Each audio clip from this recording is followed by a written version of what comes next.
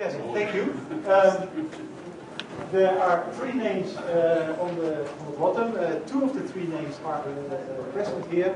Fred Mulder and Ben Jensen is biting his nails in the Netherlands about English is about the result of this talk, I guess. Well, the agenda for this talk is as follows. I first want to sketch you three scenarios in which we think about OER at the Open University in the Netherlands. But the main subject of this talk is about research we have undertaken, or we still undertaken, about preferences for each of the scenarios and what affects the presence, the appealing of these scenarios for potential customers of the Open University. Those results of this research will be presented and some conclusions we will end with. Well, first something about our history on OER at the Open University. The first experiment started in 2006. We called it OpenR. OER in the Netherlands has another connotation which has a completely different meaning than Open Education Resources. Therefore we called it OpenR. More open it means in the Netherlands. And the goal of this experiment was to find out if offering free courses would affect widening participation in higher education. Because of this, the results of this experiment and the experiences we had, there was a task force which got the assignment to think about possibilities that the OU could be more doing with OER and not at the outskirts of the OU, but in the heart of the OU. And that was the task of this task force, and it resulted in an experiment which I will talk about later on. And the research I'm talking about now is started in 2010, and it was the title Towards an OER Business Model for the OUNL in the national context. And I will talk about part of this research. Before I want to start with this research, something about the OU educational model, because it differs from what regular universities like MIT or Utah State or what university is offering. What we offer is supported open learning or tutored self-study. We have high quality learning materials, which I will talk about later on. It is developed for independent learning. The student should be able to take this content and learn the content without or with as less as possible contact with tutors, and this integrated didactics and tutoring elements are an integral part of the learning materials. When you think about, and we think about open education, you have then the OER at one thing, and open learning services, which open, not all should have to be free. There are services also where complementary to OER, where you can pay for it, and where a variety of services is listed there. Well, now about the research. There are three scenarios which we wanted to research. The current scenario, this is the model which the OU is using now. We are offering short courses, like in OpenR, those are among 25 study hours, which can be taken and studied, and it is more or less for marketing purposes. There is also a 10% scenario, which say for each course we offer, for each regular course, 10% is offered as OER. And there are currently running two pilots which are using this model, the learning in technology and informatics, to find out what does it mean in development of the course, but also in offering additional services, etc. And there is a 100% scenario which is currently under study, and there all the course materials are offered open, but with a but, using split component model, which I will talk about later. The research was commissioned by the OUNL, and this research was performed by the Institute of Census Data, Research Institute of the Tilburg University. More schematic about the three scenarios. It is what you see here is how a course is built up. A course in the current situation. You see the content, which is the bare content. You see some exercises, practices, self-tests. Those are those elements. You see the didactics and the guidance, the tutoring, which is also part of the course. And you see the assignment, examination, and additional services like tutoring, meetings regularly with students, communities, etc. This is, it does not say that each course has 1, 2, 3, 4, 5 of those building blocks. It can be 20, it can be 10, it can be whatever, but it's only for the sake of that you know about how the course is offered. The OER part is so the short courses, which is the mini courses in the current situation, is only about this content. So this is the current situation. In the 10% scenario, it looks almost the same as the current, but instead of the OER as being a part of this is the OER part of the course. This is of this OER, but you see only the content, not any of the services, but still the content with the exercises, with the tutoring, so that the student can go through it by him or herself. And 100% so, and this is the split component model, in contrast with the all-inclusive model, which is actually in the other scenarios. You see the OER is only the content, and the rest are offered apart, so split from the content. So in this way, you can offer the content for free. It means redesign of the current courses instead of where everything is woven in, everything is intermingled. You take out those didactical elements and offer them apart from the content, which makes it easier to offer only the content for free. And so when we talk about a 100% scenario, only the green parts, these blocks are offered open, the rest is not offered open. The research question we had was, okay, what will be now effects in combinations of OER, additional services, the level of services, variations in pricing, on the behavior of students in terms of paid subscription?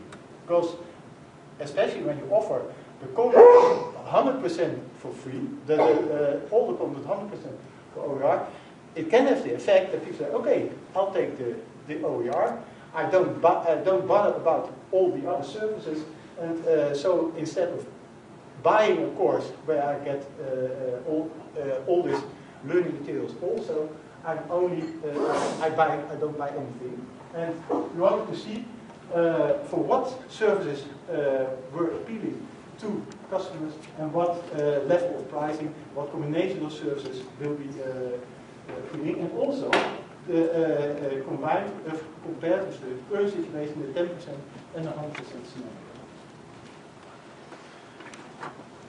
The design for this research, there were 97 cases constructed for comparison, and each respondent got 6 comparisons, and a comparison means he got 2 cases, and he had to say which had his preference, and that was one question it was asked, and the second question with each case, he had to say what is the expectation that you actually will take the course in the preferred case. So it could say, well, this is my preference, but I won't ever buy this course because whatever reason. Now, there is the reference option for each of these comparisons was the 100% scenarios, and you see here the variables which we wanted to know about the effects on the choices of the students. So the availability over the years was 100%. Duration, so this is study duration, which more or less dependent, of course, about how many hours per week the student wants to study, because most of our students have jobs, are working and have a family, etc. They are not regular students who go to college in the early 20s. The mode of guidance on this is not imperative. Proof of participation is legal certificate, intensity of guidance. Lifelong learning subscription is something which is a subscription where for a little amount per month students can get access to several services. So this could be appealing, for instance, for lifelong learners who want on a regular basis want to study for improving themselves, for instance, in their job. The availability of social media is not available in this reference document. The page the student can do the page can do himself, and there is this price. The experiment, the sample, has this. So we distinguish between three target groups of age. So youngsters, 25 years or less, 26 to 50 years, and older than 50 years. The main or the most of our students fall in this category. Well, now results. The first result, which I will present, is with all the other variables in the basic option were the same, had the same value. We only differed in the availability of the free material. And we were asked, and it was asked from which case do you prefer? And you see that in overall, that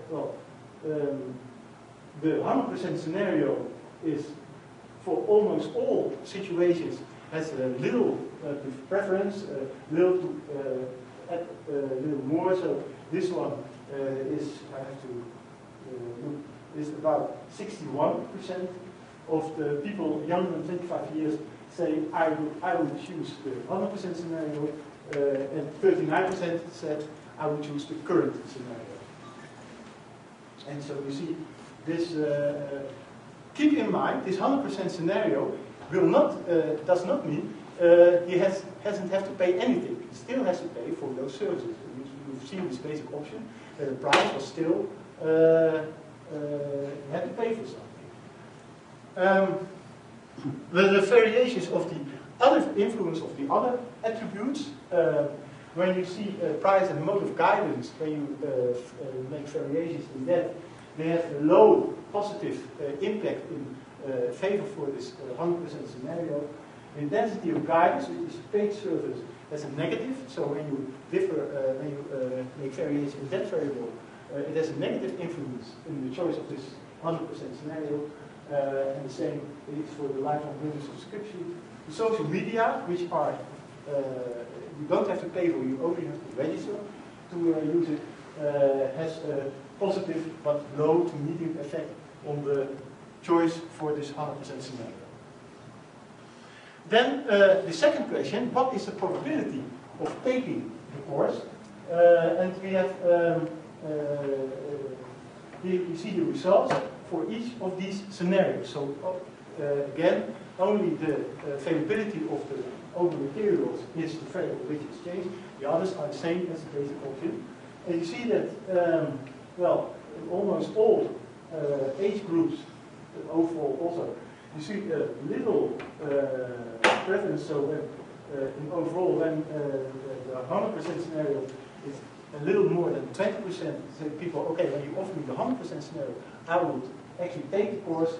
And in the current situation, it is about 18% of the people who were asked in this research. The effect on other variables, the influence of the other attributes on this actual taking the course, Well, you see here the intensity of guidance, this paid service, is a medium positive effect for youngsters and the negative effect for the other age groups.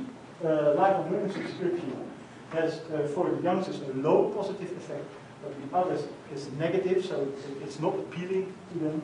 And the social media is low to medium, and what was remarkable was that the most appreciation for this social media was in this middle group. So youngsters, they have a low impact on their preference for this 100% scenario, and medium, and older people also. And you would probably expect that for youngsters it would be more appealing. Well, and the third result, where they were asked, you have the choice of this OU course, or you can take only the free content. So this, what would you actually take the course? And you see here, you have to look at it in 3 parts of each 2 comparisons, where the scenarios, again, the scenarios were again the availability of open material was here the favorable, which is played with. For the this is for the chance taking the OU course in the current situation, the 10% and the 100% scenario. You see in each of these, in this, and this, you see that for the 100% scenario still has the favor, and it is going up. But when you ask for them, would you be happy with only the free materials? So would you prefer the free materials instead of this OU course where you have to pay for?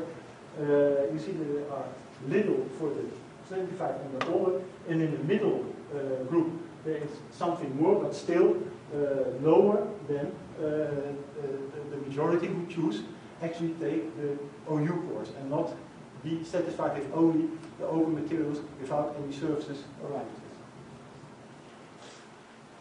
And also the conclusion in this, that the choice for only free content shows little differences. You see, it was rising each group per age group, but it was not, it was not a steep hill. It was very little. So otherwise, it doesn't matter if you do only mini courses, 10% or 100% for this.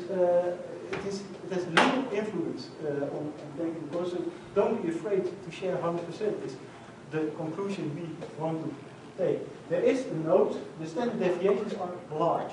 So this is something which has to be researched more. But these are the first results which are rather promising when you are a fan of this 100% scenario. Well, regarding the extra services, so when you vary in this, the intensive guidance lifelong learning subscription, they show added value, but the lifelong learning subscription does not lead to an increase in demand, which was we couldn't understand, but the researcher, well, but that is the hypothesis, which we didn't research. There might be misunderstanding of the lifelong learning subscription in this question, that people thought wrong about what would it mean. There is further research. This is only quantitative research, and but why things are as they are, we don't know. So this has to be done. So we have to look for qualitative explanation for the result. And currently, the same research is done, but done a sample of OU students. So students who are already taking courses at the Open University, and we expect the result in November. And the total report of this research will be available in the first quarter of next year. Is our plan. Thank you.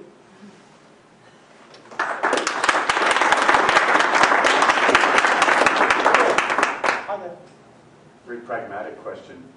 You showed us the revenue for the 100%, or at least you showed us the cost. I assume that part of the process here is taking each of the scenarios and seeing what the implications would be financially for the institution. Yeah. Is that something you've already done, or because it wasn't clear to me what the finances were for each? No, that is not. This is only to find out if it is viable. If this research would have shown that no one would ever choose for paid services or for a paid course if he put every material on the web without all these extra elements, then we know we should not start with it. Well, I'm very sympathetic to the irony that open educational resources are more threatening in a certain way to open universities. And but I'm also interested in the OLI, which is flourishing right now, but when their grant funding runs out, which is supposed to, I think, next year, how will they sustain? So it's the same question. Yeah. So I think this is really interesting. And that is therefore, the MIT says we put all our materials free on the web. And they can do it because they need, it is only the materials. Yeah. But our current courses, as I've shown, they have the teacher built in it. Yeah. So you don't need a teacher anymore. So why would someone go to the OU if you put that for free, and therefore that we will never do, because then we kill ourselves. May I just add, this is a very important question for all of the open universities. There's a lot of fear just because of we could lose a lot of money because people not enroll anymore, but take the materials for themselves, and that's fine. So this result was not expected so much by us. So we were very surprised by this more or less positive result for the 100% scenario. But still, you should be aware that the 100% scenario is connected to a change in the type of course that we're offering. We have to, because otherwise we are not equal, or not in an equal position as the regular universities who are offering content only, and of course have a classroom situation in addition to the content. So you'll have to reduce your costs as part of the... Yeah.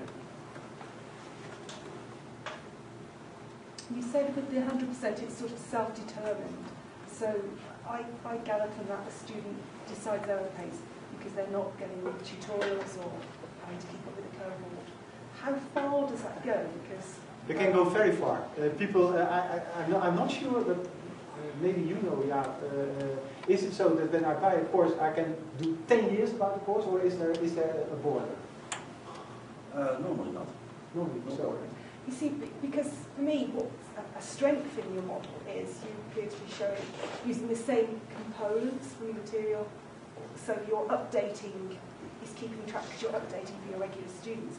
But if you allow them in 10 years, it sort of gets a bit out of sync. 10 years is most of the students, when they buy a course, they do it within a year. That is the majority. I gather I realise you haven't done the qualitative research. Do you think the idea of being self-determined was a strong incentive for people to choose? It is now. It is what our students want. Most of the students, they have a situation. They choose for the Open University because they can determine themselves when to start, the pace they can determine themselves. They don't have to be every Tuesday evening in some lecture hall, but they can do it in their own room at home. And so those elements are appealing for our students. And that includes the self-determination. Because, you can plan, okay, for the next 6 weeks I will do this course, but then something happens with your children, or something happens on your job, so you don't have the time, which is much less to plan than for regular students who only study and nothing more, at least in the Netherlands. I think in the USA maybe it's something different. Yeah, it's obviously very positive report for open education resort. But I'm wondering, sort of a corollary to Ross's point, is the price differential. Like we had a talk here earlier on about students supporting, they don't want tablets, and a lot of it, of the complaints against the tablets were because of the pricing of the e-books and the things you could do with them as opposed to print. And for this, was there a big price differential? Or?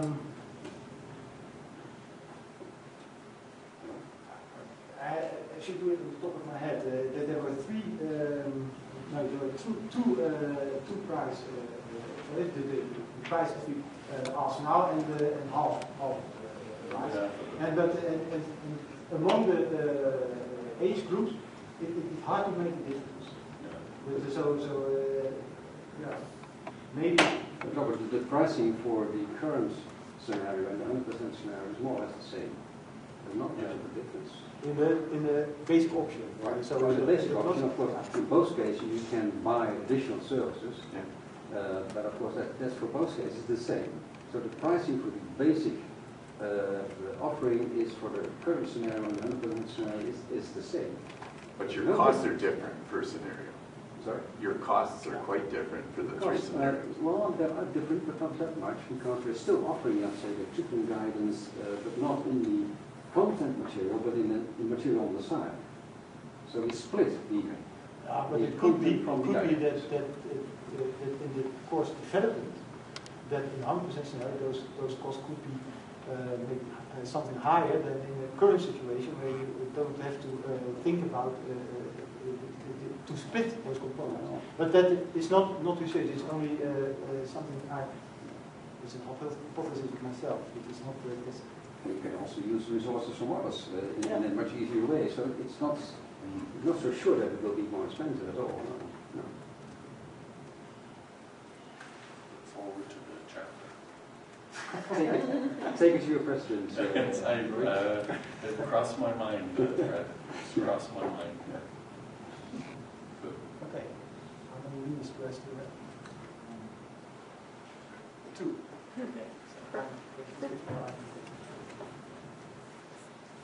No, thank you, Smith. Okay, thank you. Thank you.